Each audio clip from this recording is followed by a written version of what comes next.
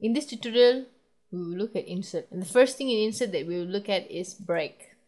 Once you click on break, you can see this dialog box that appears. And in this break, that gives you insert break. The insert breaks functionality is for you to choose what kind of breaks that you want to put for your documentation in between the first page, second page, third page, and fourth page. The types of break that is given to you through insert is either line break, column break, or page break. You can choose either one of it, and if you choose page break, you can choose the style of page break that you want, either default, envelope, first page, index, left page, or right page, or you can choose not to choose any of it. Once you've clicked on that, so once you've chosen the type of break that you want to put for your documentation, click OK, and you can see that in here, this is what actually a page break is. The difference between the first page and the second page is through this gap here. That is the functionality of a page break. The next thing that we will look at is page number. All you have to do is choose the place in which you want to put the page number. Let's see. Just say I want to put the page number here. Choose where I want to put it in the center. You can see. You just have to go to insert, click on page number, and the page number will immediately appear where I want the page number to be. The next thing we will look at is date. Same thing as page number. All you have to do is choose the place in which you want to put the date, and then click on insert and click on date, and you can see that the format of the date appears in your documentation. After date, we will now look at auto text. When you click on auto text, you will receive an auto text dialog box. And in this auto text dialog box, there's a few things that you can choose from. You can click on this box to display remainder of name as suggestion while typing. You can give a name for the auto text and the shortcut that you would like to use for this name. And then if you want to put your business card into this documentation and then type your documentation, you can choose from the various different kinds of business cards format that you can choose from, either elegant with only company name, elegant with name, modern. You can choose only for templates by clicking on this plus button.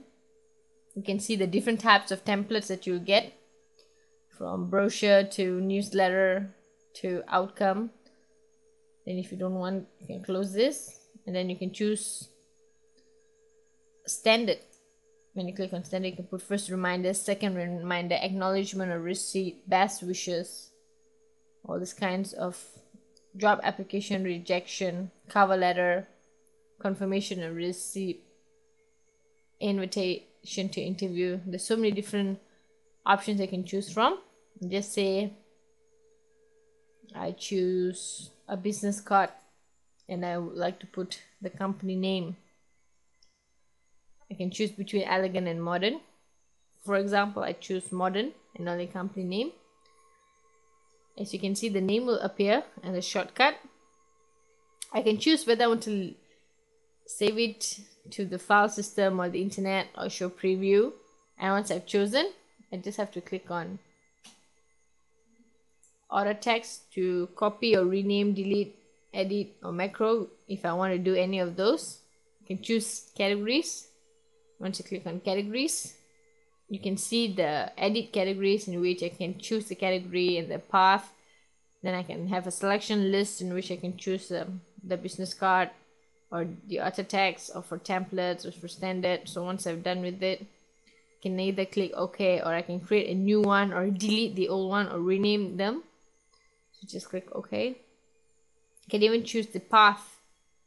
All I have to do is click on this path, and in the path I can select the paths that's available.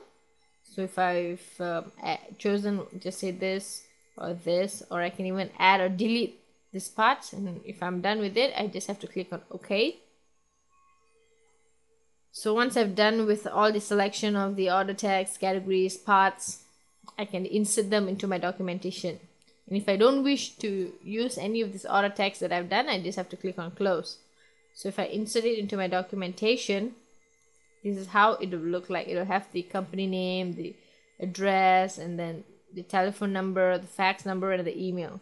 In Insert, we also have something called fields, and the fields contains the same thing as what we have seen earlier, where you can insert the date, the time, the page number, the page count, the subject, the title of a page, the author of the page, and there are other options that you can choose from.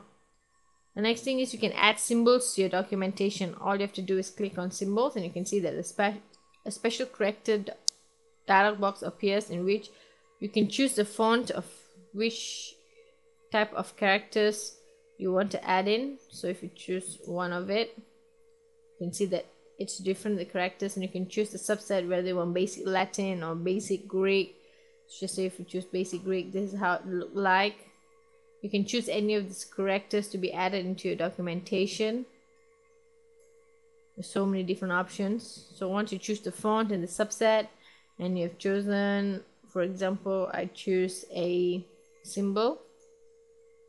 Once I've chosen it, I click on OK. As you can see, it appears in the place where I have put my cursor last, or where I want this symbol to be in. The next thing we insert will be command. You can post commands to your documentation now with Self-Frame Write. All you have to do is choose the place you want to put the command, put the text. For example, you can put a reminder or a text in explaining what the particular sentence is about. So all I have to do is maybe put a reminder.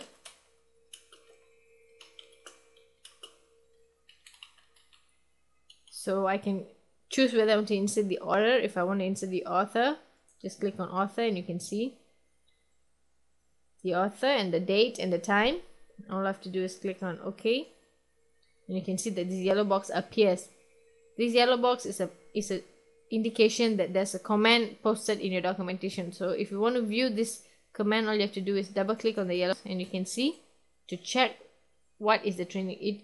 It shows you the command that was made by either you or another person for this documentation. You can read what they have said and act accordingly. Basically, in this training, you learn how to put a page break.